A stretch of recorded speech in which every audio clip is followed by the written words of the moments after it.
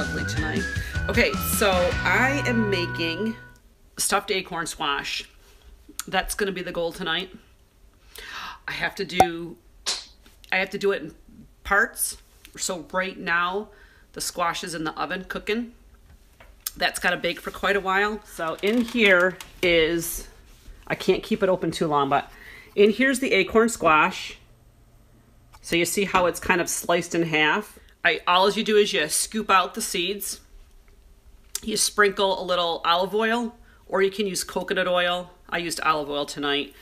Salt, pepper, and then I used this organic no salt seasoning, which is basically a whole bunch of organic spices but no salt from Kirkland, which is Costco. I mean, you can tell I use this all the time.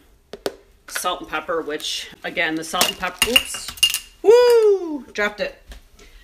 The salt and pepper I get from Costco too. I get them in the big containers.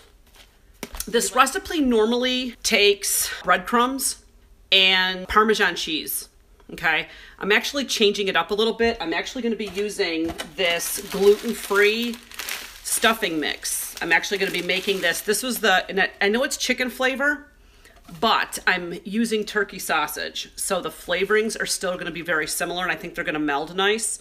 So I'm gonna be using this stuffing mix, not all of it, part of it, with my other flavorings that I have here.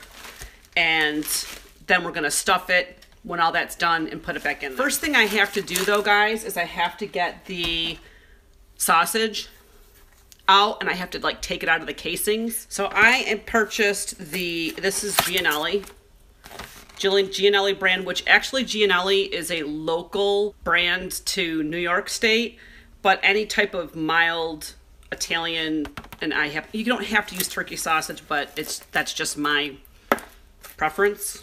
So first thing I'm gonna do is I'm just gonna like ooze this stuff out. I don't think you guys want to see me oozing sausages, do you? I just gotta wash my hands first. Nah, okay, good. You guys don't want to see it. Okay, hands are washed, and I'm just doing the gross part with literally taking the sausage out of the casing.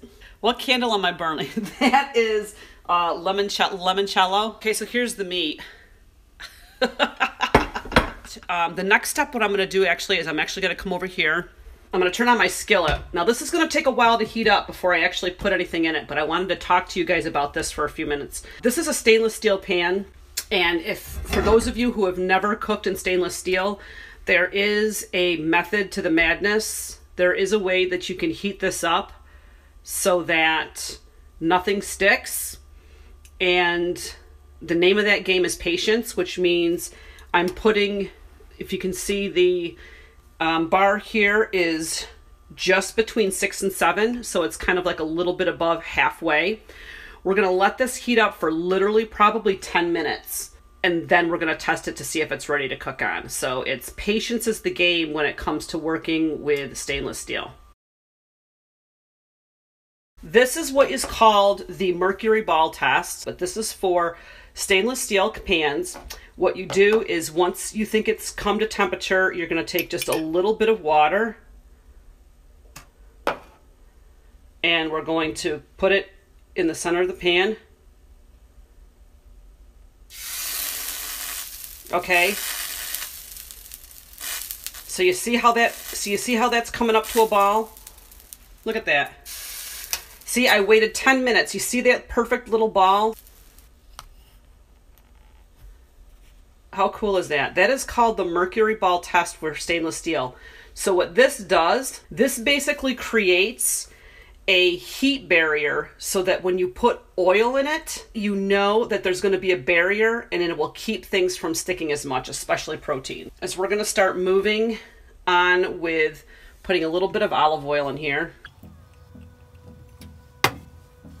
We're going to start off with the celery.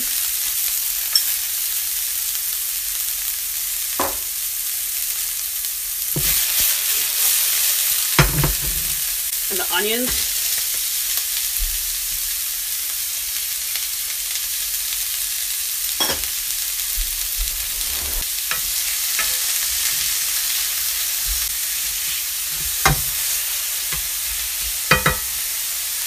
So we're just going to let this kind of cook a few minutes. And then in the meantime, I'm just going to make, this is a gluten-free stuffing mix we're going to put in this other pan here. 1 1/2 cups of water. So what I've done over here, okay, this has got 1 1/2 cups of water, and I'm going to put a 1/2 stick. This is my Kerry Gold butter that I use that is from grass-fed cows. So a 1/2 stick would be, you know, like that much of a chunk. So I'm going to cut that off, and we're going to put that in. Keep this stirring. This is almost ready to add the sausage.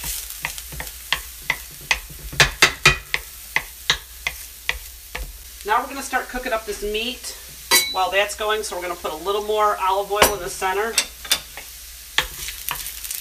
And we're going to put this turkey sausage in.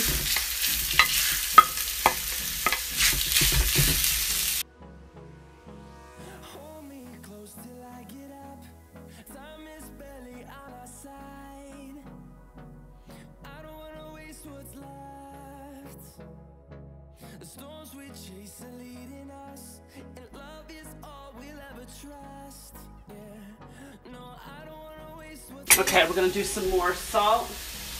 We'll do pepper.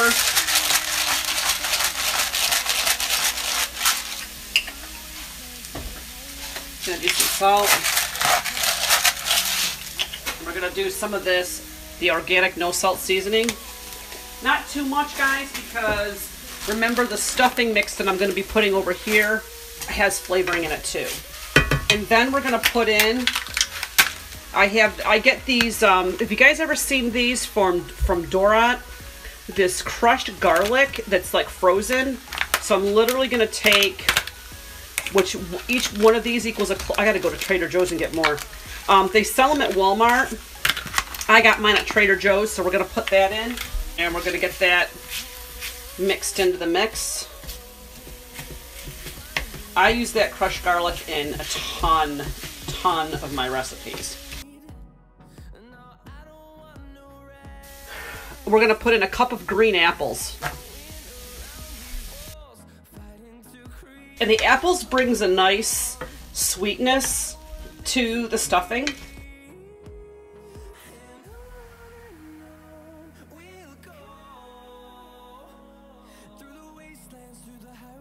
This is boiling, so we're going to add the stuffing mix to it.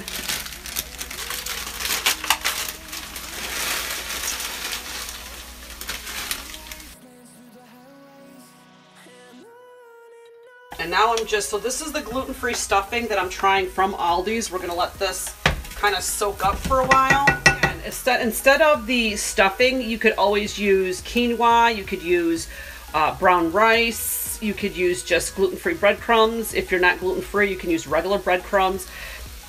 It's basically that tasty recipe that is the 55-second video that's on Facebook. I'm just changing it up a little bit for the stuff that I have in my house and the fact that I don't want gluten. One more little thing of olive oil. And now we're going to mix the stuffing in. I think I'm going to use I'm going to try half of it.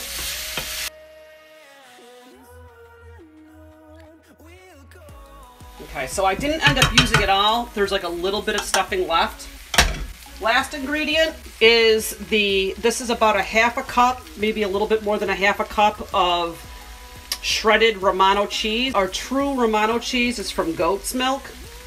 So that's just going to add a nice little nuttiness to it, which goes perfect with the acorn squash. So now what I'm going to do, guys, is I'm literally going to just pull this off. I'm going to pull that off until the acorn squash cooks, because the only thing left to do now is to stuff it and bake it for another like 20 minutes.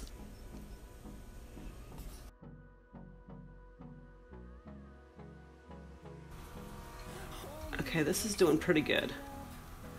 These are doing pretty good, so we're going to stuff these now. Let me take this out.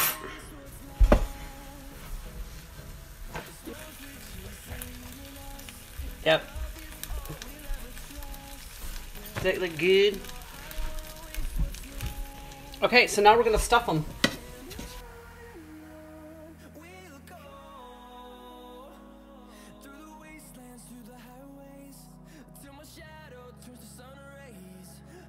Now we're gonna put this in for like another, oh, maybe like 20 minutes and get this stuff to kind of heat through a little bit more.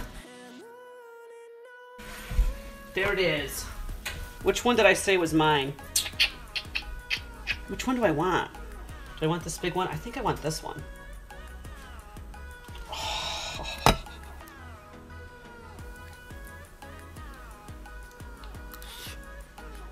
Mmm. Oh yeah. That was really good. That was really good. I don't mean to mukbang you guys at all. I gotta have one more. Who's gonna try to make this?